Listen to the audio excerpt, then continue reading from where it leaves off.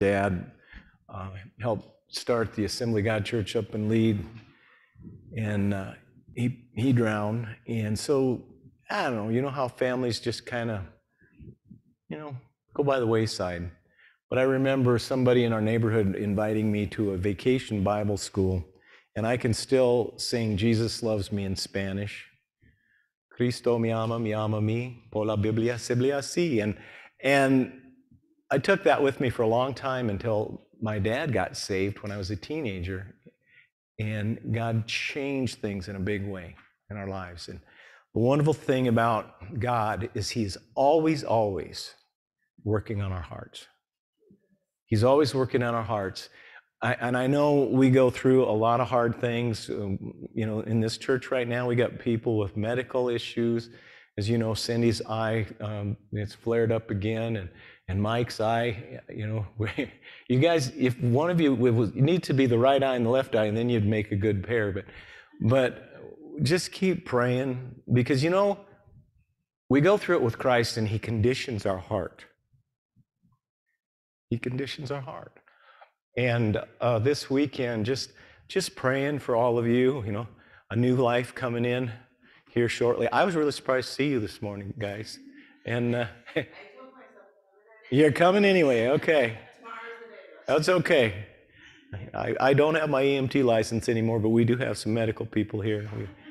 But, God is so good to us, and He is conditioning our hearts every day. And so this morning, the reason you're here is you just stopped in to see what condition your condition is in. You've heard that someplace, haven't you? I just stopped in to see what condition my condition was in. Go ahead, a little bit of trivia. Anybody want to throw it at me? No, it was recorded in 1967. It was recorded before that by Jerry Lee Lewis, but he didn't bring it into the hit. The hit was the first edition in 1967. Anybody want to just toss out there who the lead singer was? You are going to be really surprised. Kenny Rogers. Everybody's like, what? Yes, Kenny Rogers and Glenn Campbell. Glenn Campbell played with the Beach Boys, and Kenny Rogers played with the first edition, who was their lead singer. And I have a special place in my heart for Kenny Rogers because he was also one of the few bass players in that day that sang. Yeah. Aren't you glad he went on to country? I mean, he would have just, because the first edition, they did okay, but man, Kenny Rogers, yeah, he killed it. You got to know when to fold him, And so it's kind of interesting because that song was written and recorded back in the 60s, and it was about a warning on do not use LSD. That's what the song was about.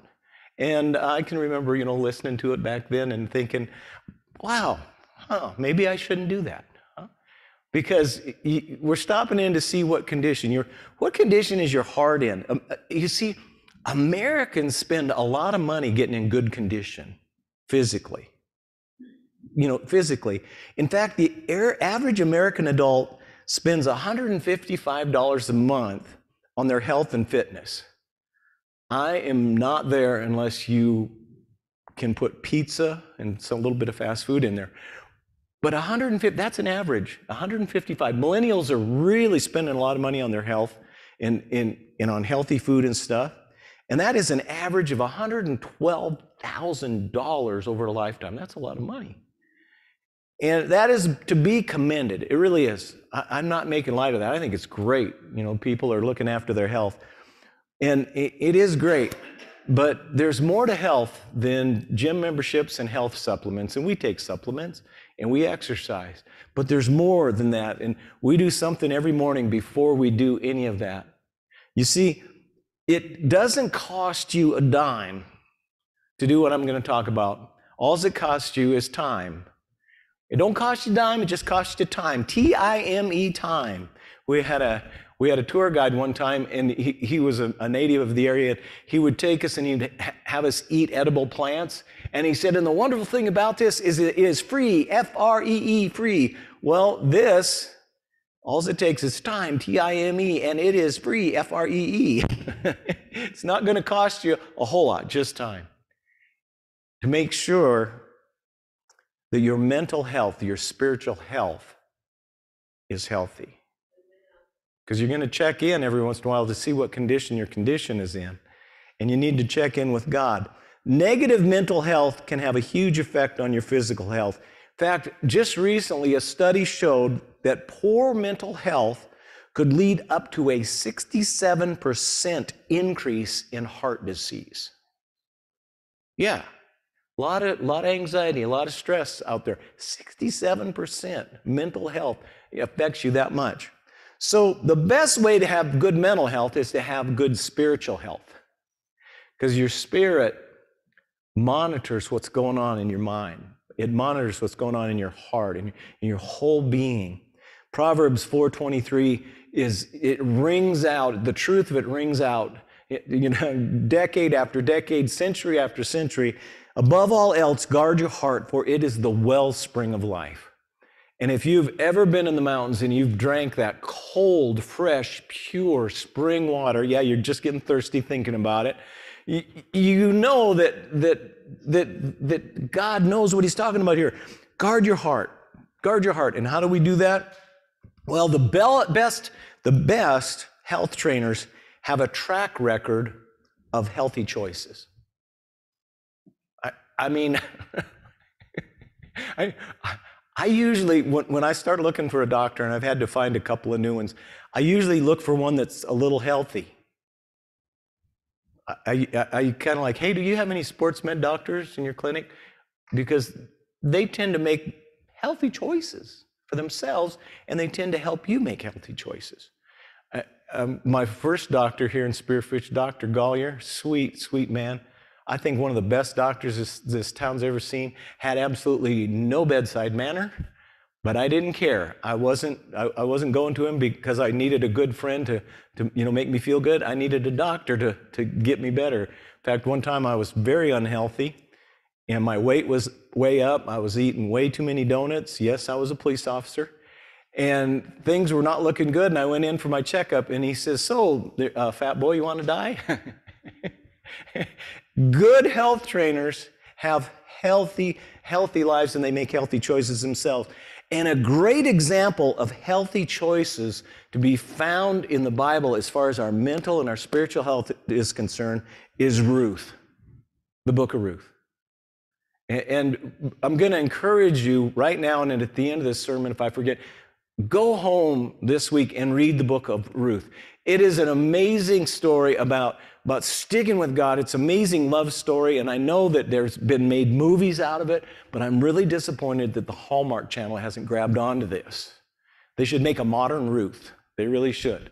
Because it is an amazing story of how a young lady held on to the most important thing in life.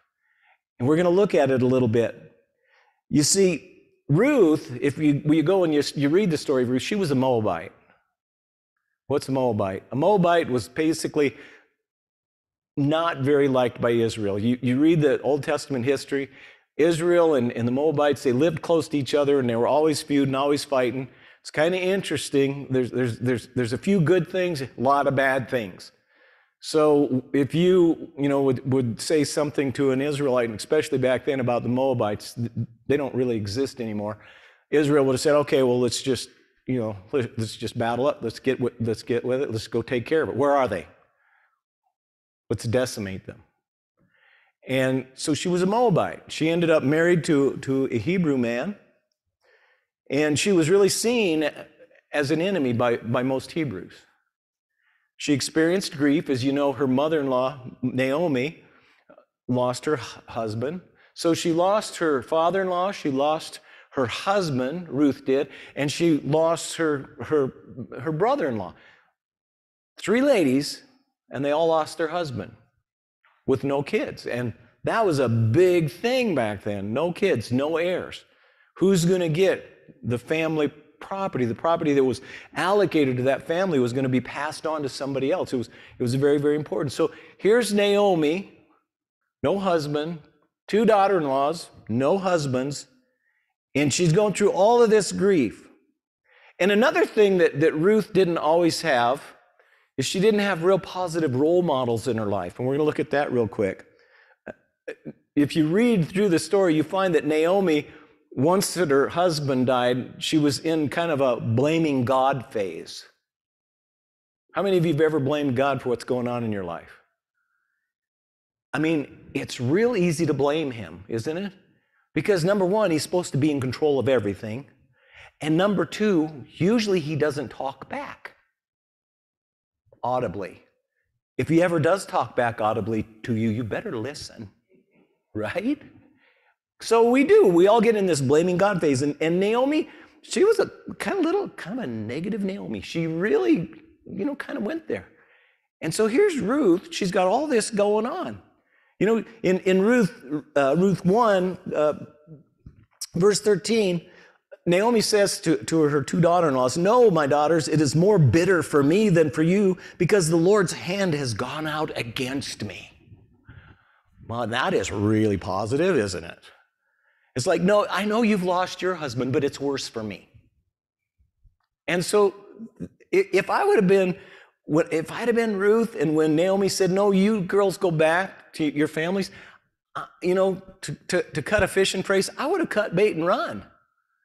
I was like, I don't need this in my life. I got enough negative stuff going on. No, it's worth for me. But Ruth didn't. In fact, she was encouraged to give up and go home. In Ruth 1, verse 15, Naomi says, "Look, your sister-in-law is going back to her people and her gods. Go back with her." Naomi is doing about everything she could to get rid of her. She's like, I got enough going on. I don't need you tagging along. So you just take off and run. And you want to know something? We're all going to be there. We're all going to be to that place where people are going to see us as an enemy.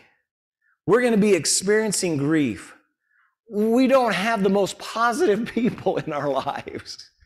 We got a negative Ned or negative Nellie, excuse me if that's what your name is, a negative Naomi, okay? And things just might go that way. And sometimes people are going to encourage us just to get out of here, go on, leave, quit, stop.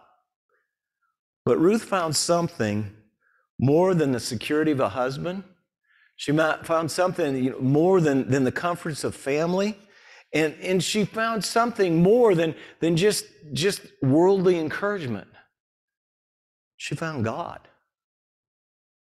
She found God. Somewhere along the line in her marriage, in her relationship, in this family, she did. And if you remember, Naomi said, "Go back home and worship the gods of your people, little g." And Ruth said, "No. Why would I do that?" Somewhere along the line, God got a hold of her because she had an attitude that God could get a hold of. She had an attitude. She had grit. She was humble. She was thankful. She was loyal. And God's looking like, whoa, I don't care if she is a Moabite. He's probably thinking, I wish all of my Israelite children acted just like this. She's amazing. And she said, no, I'm not going to give up. She found the one God, the only God, the God of the universe, and she got a hold of him with everything that she is. If we go to Ruth 1 and we read 16 and 17, Ruth replies to Naomi and she says this, "Don't urge me to leave you or to turn back from you." I could just see this young lady just, "Don't you dare urge me." I could just see a little bit of attitude there. "Don't you urge me to turn back from you. Where you go, I will go, and where you stay, I will stay." She's saying to Ruth, it doesn't matter what's going to happen. It doesn't matter if we're living out in the open, if we're living in a barn, if the elements are pouring down on us, where you go, I will go, and where you stay, I will stay. Your people will be my people. Now, it's kind of interesting because at this point in time, Ruth is actually speaking prophecy. She probably didn't even know it. She said, your people will be my people. Now, notice she didn't say, she said, your people will be my people. If you know some Bible history, you're going to find out something really cool about Ruth. Naomi's people did become her people in a huge way. She says, your people will be my people and your God, my God. So she's telling her, I found the God that I'm going to follow. Your God will be my God. Where you die, I will die, and there I will be buried. And may the Lord deal with me, be it ever so severely, if anything but death separates you and me. Ruth determined in her heart to stay the course with God and all that her journey with him would entail. Right there, she said, no, I'm in this for the long haul. Whatever happens, I'm here. Whatever happens, God is my God. Whatever happens, your people will be my people. Whatever happens, this is going to be. My husband may be dead, but I will stand by the covenant that I swore on that day to God and his family. The marriage covenant in the Hebrew culture was huge. Like I said, because that covenant of promise that God put over his people went on from generation to generation to generation and generation. When she married that Israelite, she became a Jew by covenant relationship. And she said, I'm going to stand by this covenant. I'm not going to go marry somebody else because I'm standing by this covenant. I'm standing by it. And by Jewish law, because her husband was dead, she could have left. But she said, I'm standing by that. She said, life at this point hasn't been all that great. I think she knew that. But here's what she did know, but God is.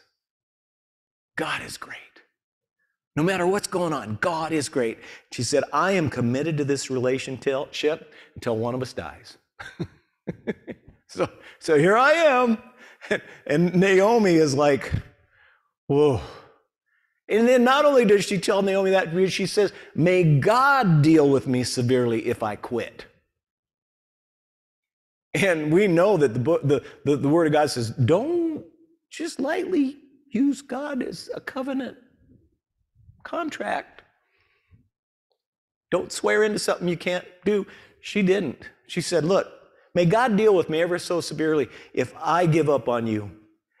And so she made this decision, and everybody lived happily ever after. Not yet. As Paul Harvey used to say, and now the rest of the story. Because the rest of the story is this, that Ruth had even more obstacles to hurdle once she went back to Israel with Naomi. In Ruth, chapter 2, 7 through 9, we find out that she had less social status there than a slave. Less social status, if you read through this. She worked in a dangerous environment. She worked long hours with no guarantee of gleaning enough to stay alive. She had all of this going on. She would go out and she would glean in the fields after they were harvested. It was a dangerous place for a woman to be. And if the harvesters, wanted to be ornery, they just harvest practically anything. By Jewish law, they were supposed to leave something for the poor. But let's face it, people aren't always good people, are they? So she goes out to glean just so that she can provide a living for her and Naomi. And she didn't have hardly anything going for her, but the one thing that she did have going for her is she caught God's eye, right? And she caught her future husband's eye, Boaz. Now, there's a lot of speculation about Boaz, why an old rich guy wasn't married. And he wasn't that old by our standards, but by Israel, Hebrew standards, he was unmarried. And man, if you weren't married by your 20s, what's wrong with you? Maybe he was fussy. Maybe he just didn't have an opportunity or anyone that he saw that, and maybe his standards were higher than most. I think they were. But she caught Boaz's eye. And in Ruth 2, 8 through 9, it says, so Boaz says to Ruth, he noticed her. My daughter, listen to me. Now, notice he saw himself as a little bit older. He saw her as someone that was striving to do everything right, and he wanted to protect her. Listen, don't go and glean in another field, and don't go away from here. Stay here with my servant girls. My servant girls. Watch the field where the men are harvesting and follow along after the girls. I have told the men not to touch you. And whenever you are thirsty, go and get a drink from the water jars the men have filled. Her heart and attitude were what God noticed. Her heart and attitude was what Boaz noticed. She was there with a servant's heart. She was there with loyalty. She was there with commitment. She was there with humility. She was there because she knew at this point in time that no matter what happened, God would take care of her. And even though she'd gone through a lot up to this point, she saw what God had done, not what she had lost. Not once in this story do we hear her complain about, poor me, this and that. No. It's always, thank you for noticing me. Thank you for helping me. No, I'm going to be here no matter what. So I'm going to leave us with this. I want you to read the book of Ruth this week. I want you to read. I want you to look at Ruth's attitude. I want you to look at Ruth's heart. And then I want you to ask God to show you how he is moving in your life. The good stuff, the bad stuff, the easy stuff, the hard stuff. Say, okay, God, how are you moving in my life?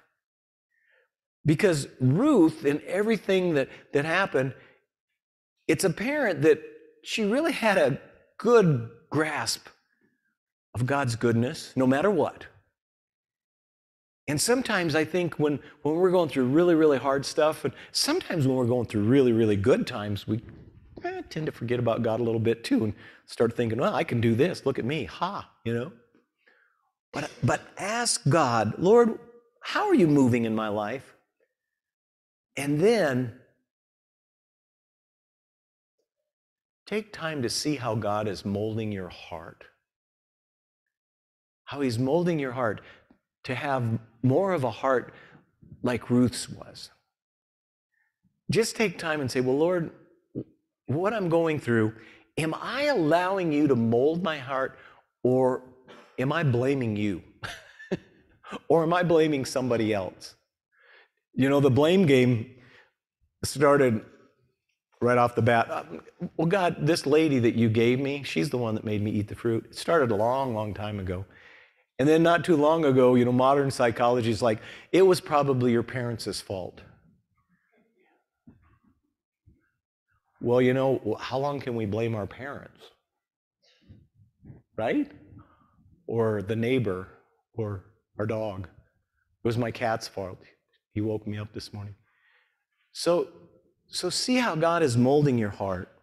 See that he's molding it in a direction that brings him glory. And then ask God to give you the strength and the tenacity to have a heart like Ruth's. It takes strength and tenacity, and the only way we get that strength and tenacity is to go to God and ask the Holy Spirit to give it to us. Because it's not by might and it's not by power, but it is by my Spirit, says the Lord. It's by my Spirit that things get done, that things get done in us, that things get done in the world. God says, I want to come in. I want to make a home in you. I want to do something in you that builds a beautiful, wonderful, tenacious heart. But you got to ask me and you got to let me.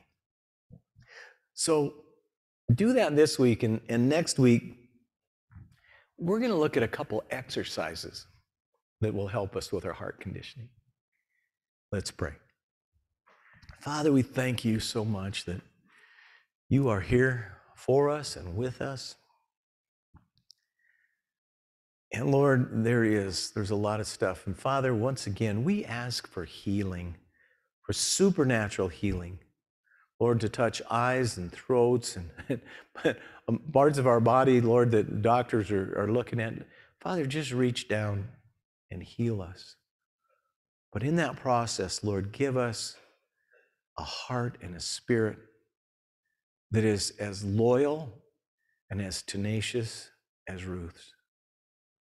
And help us, Lord, to do the exercises that we need to do to build that heart, to keep ourselves healthy, to keep ourselves, Lord, in that place that we can get out of bed every morning and say, yep, Lord, in you I can do this. We thank you, Lord, that you're with us. We praise you and we worship you. In Jesus' name, amen.